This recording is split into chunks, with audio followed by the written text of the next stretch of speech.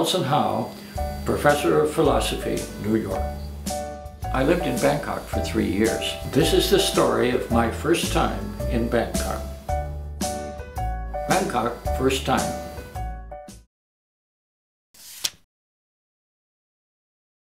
Everything. Bus, taxi, but I like walking the most. I like walking because there are so many interesting graffiti in Bangkok. They are different in terms of linguistic complexity. American graffiti are mostly about gangster shit. They are boring, not beautiful, and the worst thing is I can't even read them. Meanwhile, Thailand is like the postmodern era of graffiti. The graffiti are very high concept.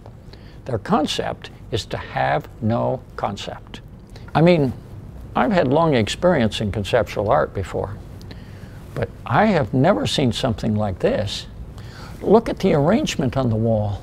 It's more than beautiful. It's intellectually romantic.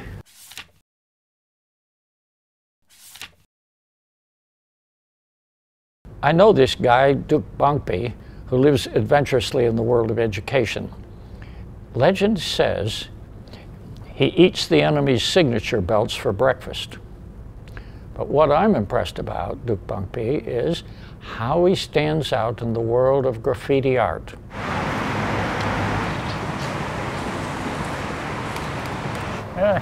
Of the three graffitis here, which one is your favorite, do you think? ที่แม่งถามยาก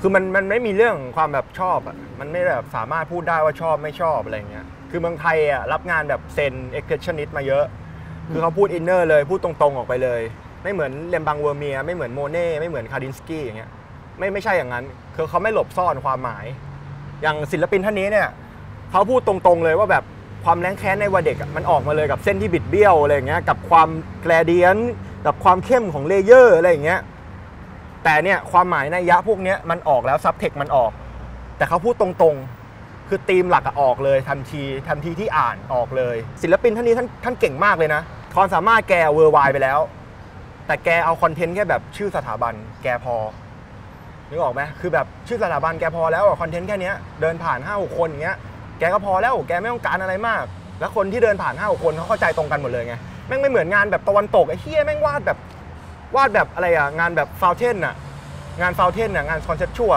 เมืองไทยแม่งกระท้อเปลือกออกหมดแล้วเหลือแต่แก่นไอ้เหี้ยอยากเขียนคุยก็คุยอยากเขียนเหี้ยก็เหี้ยแม่งเสือกถามยากอธิบายยากอีกเข้าใจบ้างไหมเนี่ยที่พูดไปเนี่ย This is so much deeper than haiku poems.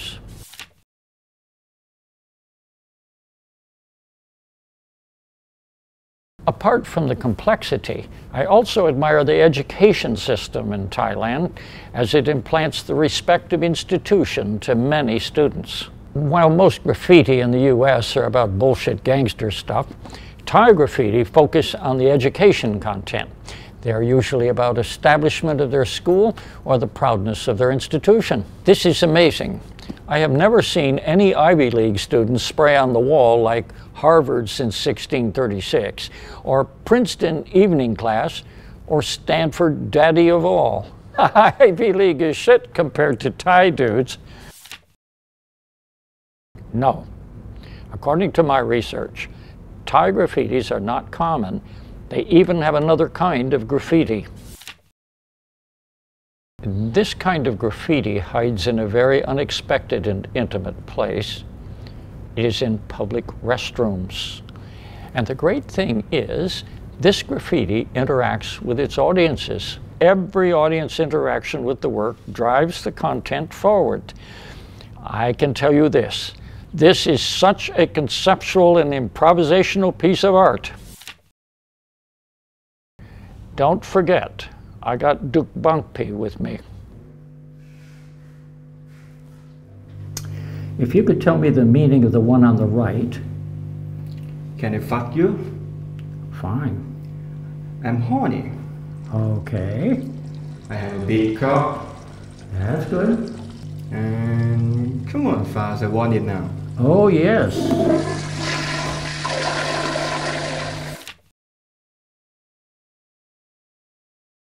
Yeah, but I don't want to talk about it.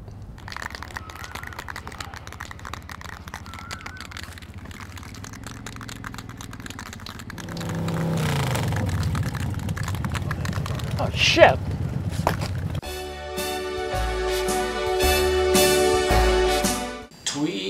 No, tour. Nori wasabi. Montauk. เม็ดมันทุกเม็ด Montauk med. Montauk med. Okay, let's do it again. Gogan. Nori wasabi. Nori wasabi. Montauk med. Gogan. Nori wasabi. มันทุกเม็ด Med. Gogan. Nasi. เอาใหม่อันนี้โกแก่รสโนริวาซาบิ Oh, so spicy. Gogan. Nori wasabi. Montauk med.